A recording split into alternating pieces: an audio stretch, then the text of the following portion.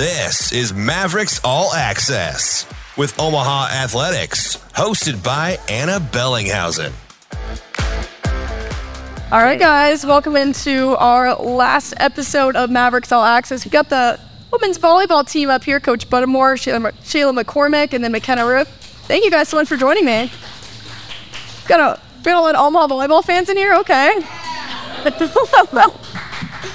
We got to talk about the biggest headline, of course. I don't know if anybody's seen it, but we had Volleyball Day in Nebraska. One of the biggest things that's happened in women's sports, setting world records. What was that like just to be a part of, now that you've had time to actually soak it all in, Coach? It was amazing, yeah. It was kind of chaotic, and the wind's blowing, and you're out there on a platform in front of 92,000, and kind of had to set the scouting report down and just go out there and coach, and it was a lot of fun. Shayla, I know I talked to you post-game just about what it meant, and being a little girl once and looking up to volleyball players, and now you get to see it on a grand stage and be a part of that. How surreal was that moment?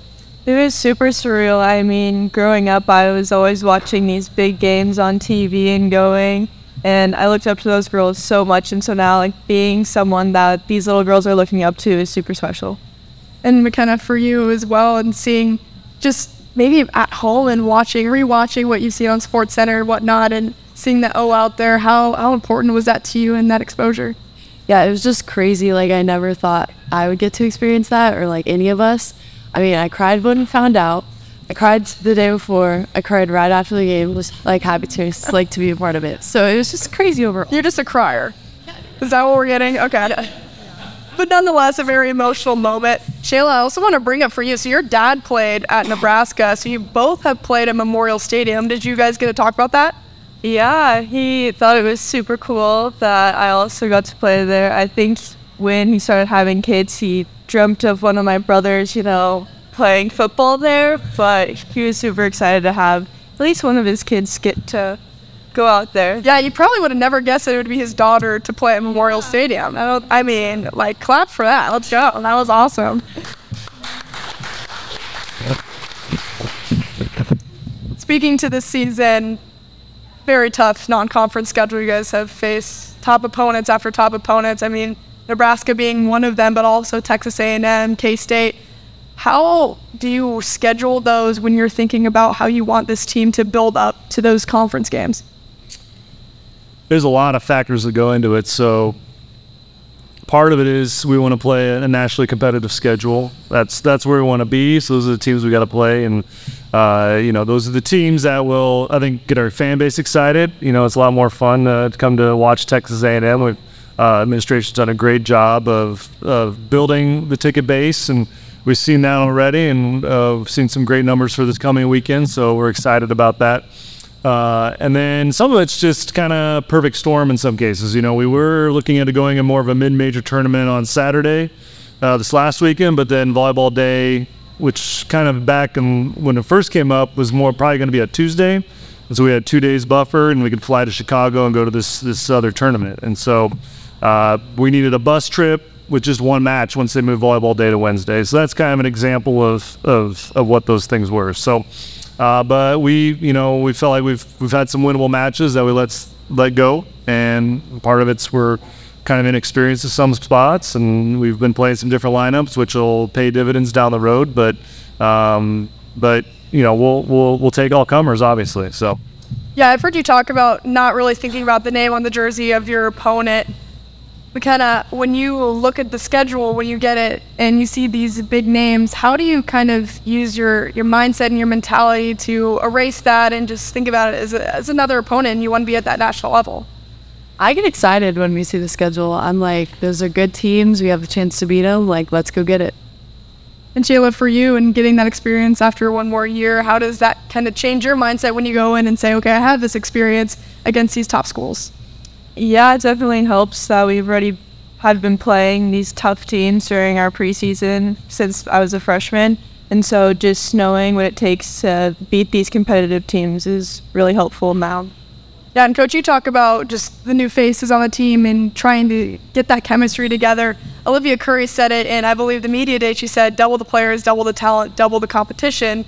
And I loved how she put that, because you have to also think about the competition within your own team. How have you seen that go down throughout the off season and preseason? She really did a good job, didn't she? That was great. Yeah. We didn't even work on that. That was a gem. It's just more competitive. You know, we have, if someone's not getting it done, then we have someone that can come and put some pressure on them or fulfill different roles, or maybe we can slide positions and things like that. So, and that's the way it should be. And so it's been fun to have that competition in practice. It does, you know, we got to beat each other up in practice a little bit to bond, to build the culture we need to go win championships. So it does, you know, it's not always happy in practice, but that's the way it should be. You know, we should be competing in the gym. So, so it's been, you know, it's been a lot of fun. There have been some tense moments, but it's also been a lot of fun. From a player's perspective, how does that change practice? Obviously, your teammates at the end of the day, but you're still competing for spots, and you want everyone to get better. Yeah, I love everybody on our team, and I wish we could all play all the time, but in reality, that's not how it's going to go. And so being able to push each other every day for that starting spot it does bond us closer together in a way, because you are working so hard towards this one goal. And yeah, it's a lot of fun to see how competitive the gym is. I think adding that many players to a team, obviously it can be hard, but in the long run, like, it's really great. Like, what was I gonna say? So it was like a big change, especially like I felt, because in like the spring there was only myself and one other middle, so like we were like constantly in drills, things like that. And then like now I can like watch on the sideline and see like things that are going on there, and it's, you know, it's always fun like being on the sideline at practice when you're not used to it, but it'll definitely like help in the long run. And also just like we've been working really hard to build our relationships off the court. That way, no matter how you feel about someone on the court, if you're competing with them, you can leave practice and still like be great friends with them. So yeah, 9 newcomers on this team. Coach, have you implemented any team bonding in the off season? Anything that you guys did specifically? Yeah, for sure. A lot of things, you know, because it takes all 18. You know, we can't have, you know, there's no neutrals in a gym. So you're either positive or you're negative that day. And so, you know, regardless of your role, you know, we need you to be engaged. And if you're not, it slows the gym down. So, but we also want to have a great experience. We want to build those relationships. Recruits will come and they'll be like, wow, it seems like a family. And, you know, it takes work. And so, yeah, we do a lot of team building. We do different, you know, we'll send them out around town and in one-on-one, we call it date night. So they'll pull a restaurant out of a hat and they'll go to that restaurant, unless they complain a lot about it. But one time. And so we'll do just things like that, and large group things and different small group things. Yeah. How have you seen the new faces and the veterans on the team just kind of mesh together? Shayla, starting with you. It's cool to see all the different relationships that are forming. I mean, at first it's always kind of awkward because these strangers pretty much are coming in and you're expected to be best friends with them right away. And that doesn't always happen, but the more you get to know them and bond with them, it really does just turn into one big family. I agree with that. Like, a strong thing for us is we're really just a family. So we got 9 new sisters, and although like there is 18 of us, all of us are together. So yeah, what better way, honestly, to bond than adversity, playing those tough teams early on in the season? Do you feel like you specifically set that up for things to happen in order for this team to be where you want them to become conference? Well, I know one of the benefits we get from playing tough teams is we learn a lot about ourselves. And so I would say we are weeks ahead of where we would be if we had played teams we could beat 3-0 in the last 2 weeks. So in terms of progress and what we've been doing in the gym and practice, I'm really happy with the progress we've made. And that wouldn't happen if we just, you know, it's harder to expose those faults. These are good teams. They're well coached. They're going to, even without a really detailed scout at this point in the year, they're going to pick on things that make teams uncomfortable. They're going to expose our weaknesses, and we're going to get better. Coach, what's impressed you about the group of newcomers? Anyone standing out so far? Oh, man, we got a lot of newcomers. I think, you know, Amanda has done a nice job of being aggressive for a freshman. She goes in there and she takes big swings. And we still make mistakes, but she goes in there and takes big swings. So she's done a nice job. I think Ivy's done a good job. Her first start was Memorial Stadium, so I didn't really think about that until just now, actually. Jeez, coach. But she did a good job. So she was ready for the moment. So that's just two of several I could name. But Emily is also one that's wasn't a decorated high school player, but she's very physical. She affects these other hitters at the net in ways that a lot of middle blockers can't. And so even though she gets lost sometimes, she still does some good things out there. Erica's done a nice job at libero when she's been in there. So just a lot of good things. I'm sure I forgot somebody, but First start at Memorial Stadium. Wow. I mean, props stat to her. coaching. No.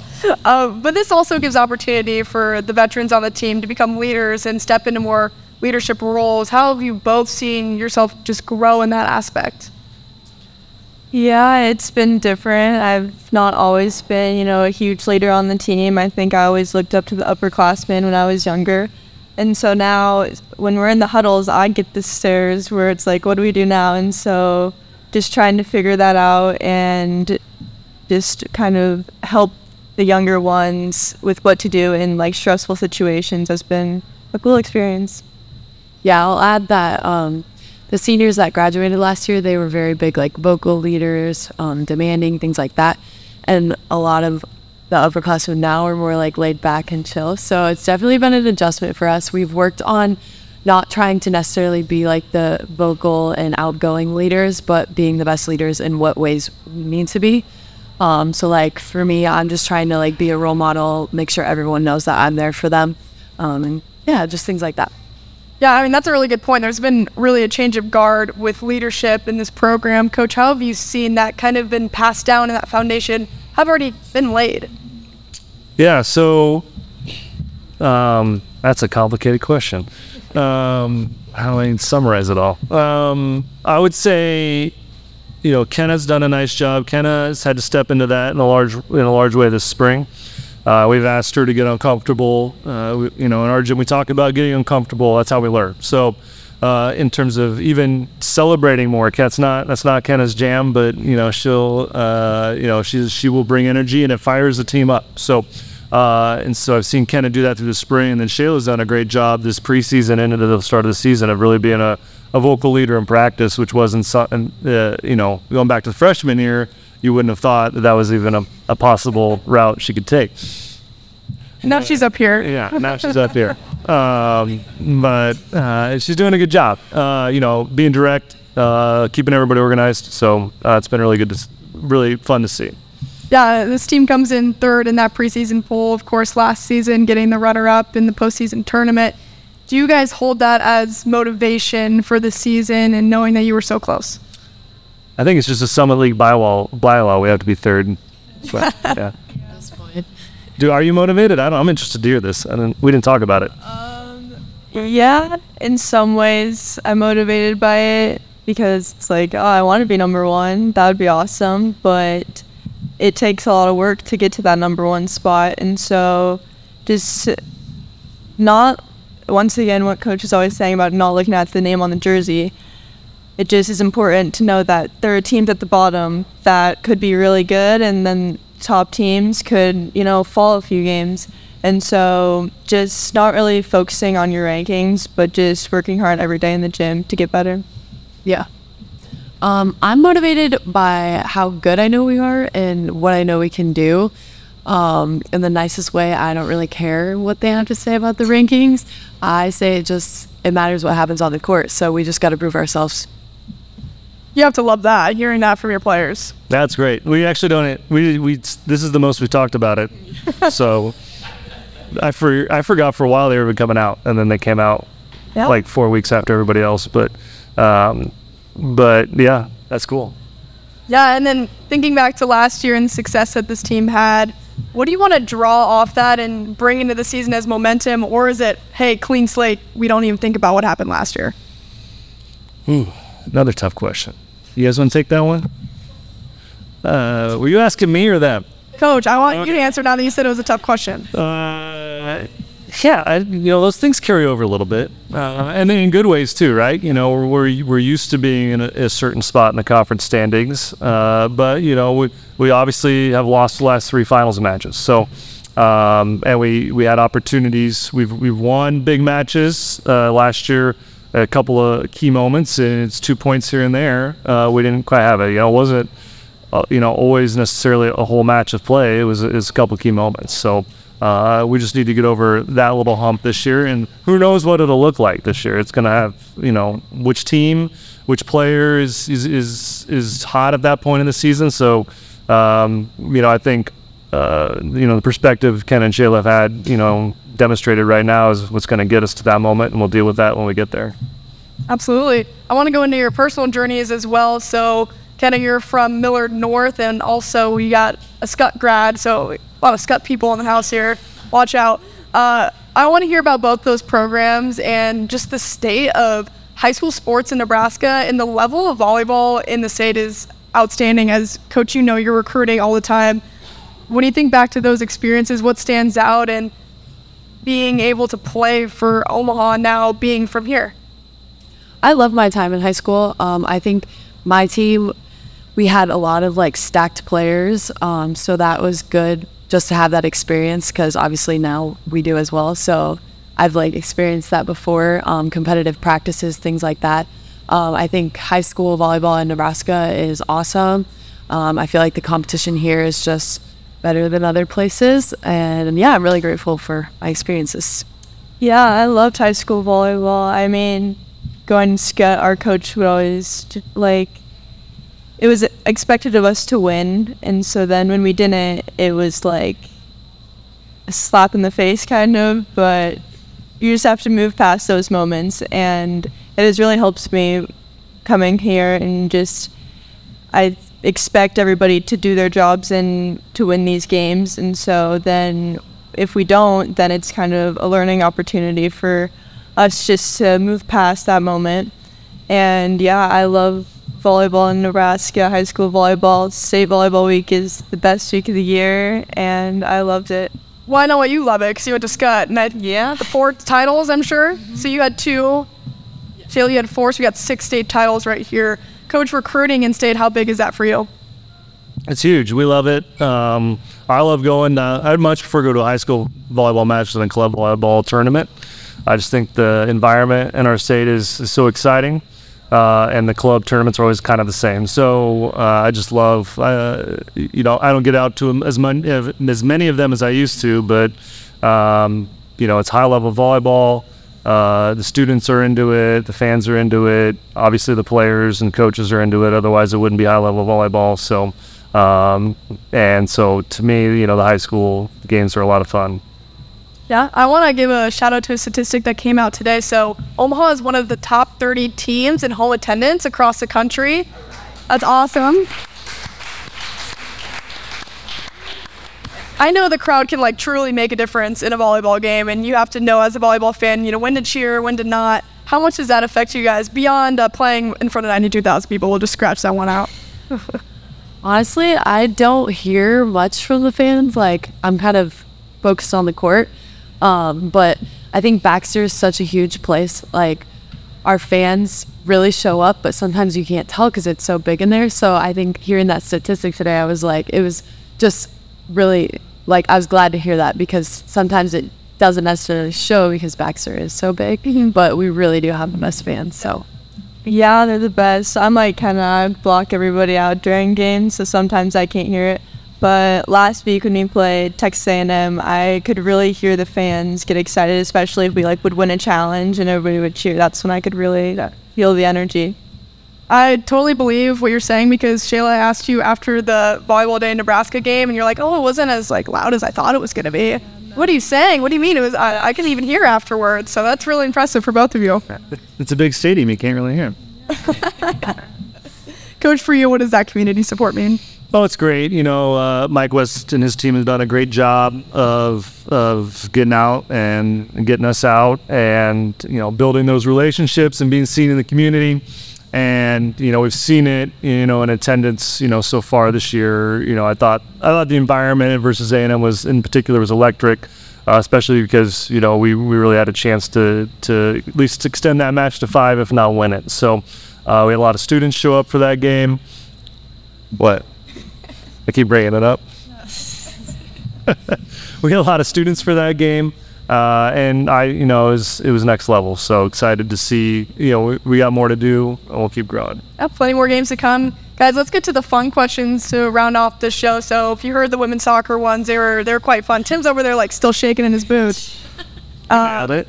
But Coach Buttermore, we have some for you as well, so don't worry. But we'll start with the players here. So similar ones. It's the women's soccer.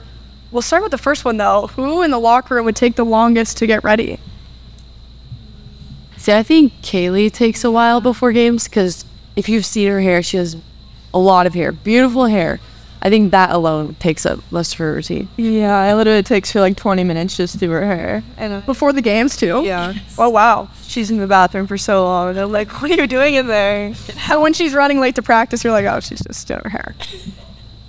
She's never been late to practice. Good. Not. Good time management then. Not really a thing. Who on the team would be able to go on American Idol and perform well? Who would you pick? So we actually just had karaoke night. I can't say that any of us are amazing singers, but I would say that Briley is the best performer. She just really gets the crowd engaged. Yeah. That's all that really matters at the end of the day. She's entertaining. Okay. Who's the biggest bookworm on the team? Who's always studying, who's always reading, on the bus, not on their phone? Not us. Yeah, not us. We do probably Brindley. Yeah, I'd say Brindley or Rachel or the twins on our team. They're freshmen. They are always doing homework. So It's the freshman thing. Yeah. All right, this one's really going to call someone out. Who is the messiest locker? Rachel Fairbanks. Oh, Thanks, Reverend. What's so messy about it? What's in there? Just the clothes everywhere. No organization. But it's okay. It's in our space. It's all that matters. Briley is the messiest for sure. But then I got called out a lot too when we did that question. It's just a lot of clothes. It's not messy. Yeah. That's fair. All right, who on the team is the best chef and who is the worst? Do you have any input? Okay, Briley is the worst for sure. She once asked me how to make minute rice. She thought she needed a strainer and stuff. I'm like, no. And the best? Do you cook a lot? Yeah. Yeah. I feel like I'm a pretty good Yeah, give cook. yourself some props. Yeah. We'll go Shayla for that one. Yeah. All right. Who's the biggest jokester on the team? Briley has a lot of jokes, but a lot of the time they're Shayla's jokes that Shayla doesn't say loud enough, so Briley repeats them louder and gets all the credit. Every time. This is it most times. That's a true friend right there, just really standing up and Shayla. All right, last one. We asked We're in Soccer this. Who on the team has the highest screen time? But you can also say if it's Coach Buttermore, because I'd be very curious. No, I don't think it's him. No? Once again, Briley is just an iPad kid. She's should have brought Briley. Yeah, we should have brought Brilo. Wow. Can you tell that her and Briley are roommates? Yeah. Oh, she roommates. This is why. Okay. All right, Coach, it's your turn now. One player has to pick out a tattoo for you. Who would you trust? Who would you not trust? Ooh. I think I'd go Kenna. To pick it out? Yeah, she wouldn't do anything too mean to me. Okay. Who would you never let? Is it going to be Riley? Nah, it's not. Who would it? Who should I not let get the tattoo? I might go Briley. She's just I could see Rachel getting ornery and doing something weird. No, I don't think so. Morgan? Yeah, I don't think I trust Morgan. Okay. Yeah. Who on the team would you let babysit your kids? And who would you not? This. We got 18 names to go through here. There's no red flags immediately, so maybe we'd have a little application and then go through that. But who would I not let? So, Shayla. Wow. That's a joke. That's a joke. That's a joke. I don't. Yeah, there's no Briley because she's always on her iPad. We don't do the screen time. Yeah. That's fair. All right, last one. Who would you let and not let on the aux cord for road trip? You've got the best and worst music. Ooh, Shayla has the worst music. Best music. I don't listen to the music we listen to. I just tune it out, so I'm not really sure who picks what. I tune it out. I'm going to go... Who could have the aux cord? Who would I trust? This is an important question. I'm really putting a lot of effort in it. Yeah. For Brindley, I think I trust Brindley with the aux cord. Brindley's she's got a wide variety of things she listens to, so we're gonna hit a winner in there somewhere for everybody. All right. Well, hopefully they listen to this so they can hear these shout outs in between. We'll have to send it over to them. Yeah. So either be like in the doghouse during practice or they'll love you. Yes, I'm sure I'll hear about it. Well, guys, rounding off the show, we did this with women's soccer. Most thing you're excited about? What are you looking forward to most of this season? We already had volleyball day in Nebraska. Got conference play coming up shortly. What are you looking forward to? Yeah, I'm just excited to start conference play. I think the difficult preseason games that we're playing are really preparing us for those conference games. I'm just excited to get out there. I'm excited for the chance to compete for another tournament championship and hopefully win one. And I'm also excited for the Creighton game this Friday. Yeah. Good for you. I'm ready for this weekend. Yeah, we had a big weekend at Baxter. 3 great teams. And there should be a lot of great volleyball. So excited to practice tomorrow and then the next 3 days after that. Well, guys, thanks so much. Make sure you come out to Baxter Arena and support these awesome teams and also get out to Caniglia, support men's and women's soccer. Thank you all so much for coming out to Mavericks All Access.